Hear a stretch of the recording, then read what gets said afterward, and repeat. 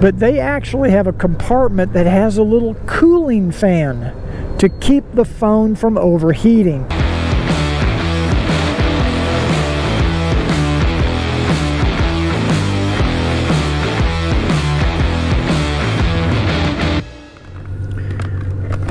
Good morning, everybody. This is Cruiseman. Just getting ready to head back to the house once again from a wake.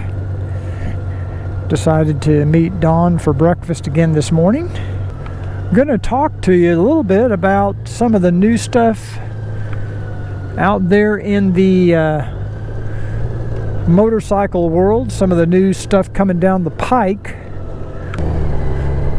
Welcome to Cruiseman's Garage YouTube channel. If this is your first time here,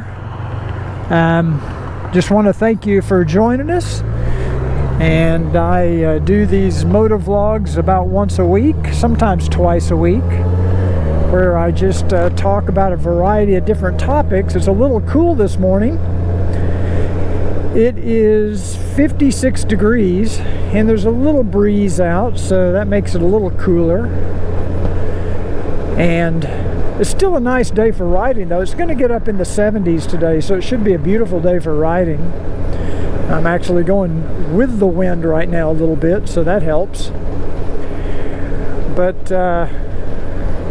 what's the weather like in your area? Are you able to ride this time of year? We've been very lucky. We've had kind of an extended fall, and I hope it stays, because I've got a couple of installation video jobs I've got coming up, and my garage is not heated, so I'm hoping it doesn't get too cold out in that garage. I do have a little space heater thing that I use, but it doesn't do a great job, but it helps a little bit.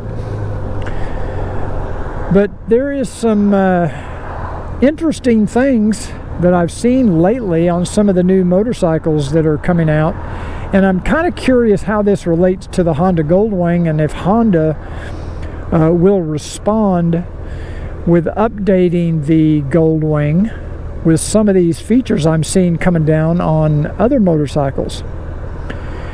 Most notably, I think, is the new BMW R1200 RT, which they have redesigned, restyled. It's a pretty bike.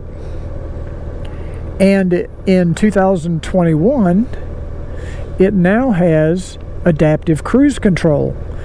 Actually has a little radar sensor in the front of the bike. And I know a couple of you have emailed me and asked me if Honda's planning on adding adaptive cruise control. I don't think BMW calls it that, but that's what it is. They call it radar cruise control. And even Ducati on their new 2021 Multistrada V4 has radar or adaptive cruise control, and they also have a radar detector in the back of the bike as well. And I think that is to kind of notify you if somebody's coming up on you from behind very rapidly. I'm not sure exactly how that works, but they have radar detectors in the front and the back. And it would be interesting to know if Honda has any plans in the future to add this capability to the Honda Goldwing. You know, I consider this to be one of, if not the most advanced motorcycles on the market today, and it is certainly the flagship for Honda. And I think it's the model where Honda wants to be able to show off all of the technology that's possible on two wheels.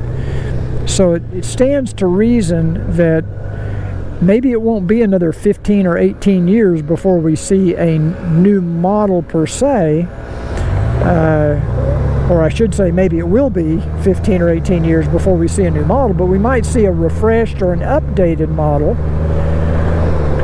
because these new technologies are advancing so rapidly. I just don't think Honda can really wait.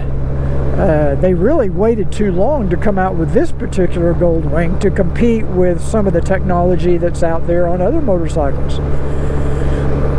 So I'm hoping that Honda will be able to address some of this new technology that other manufacturers, I think KTM is even also working on adaptive cruise control for their higher end sport touring bikes, or maybe their adventure bikes.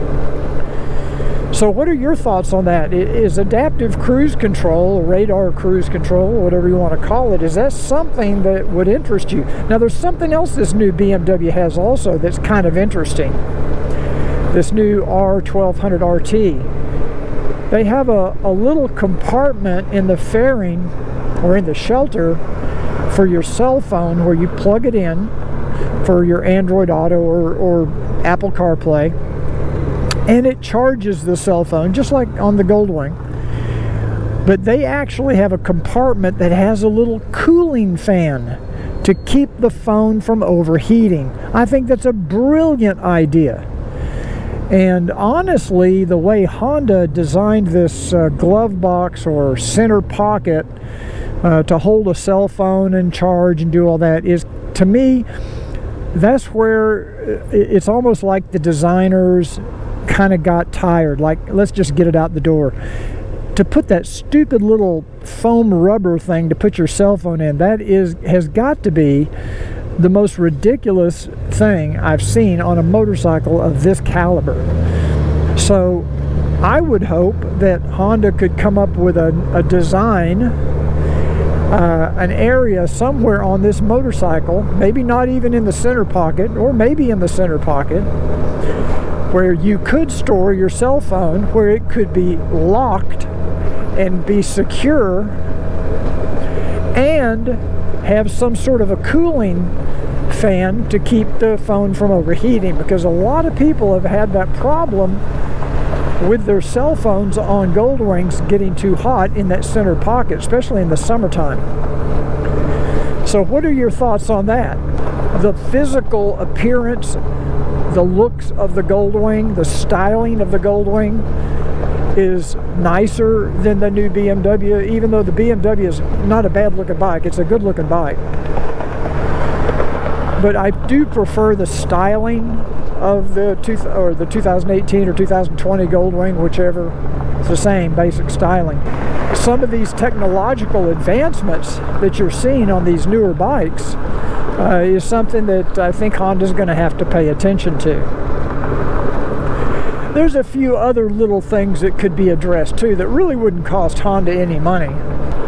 The side pocket mechanism for the fuel door, I think that could be improved. It could be made a little bit more sophisticated, a little more elegant than the way it is. It's a little bit clunky the way it works.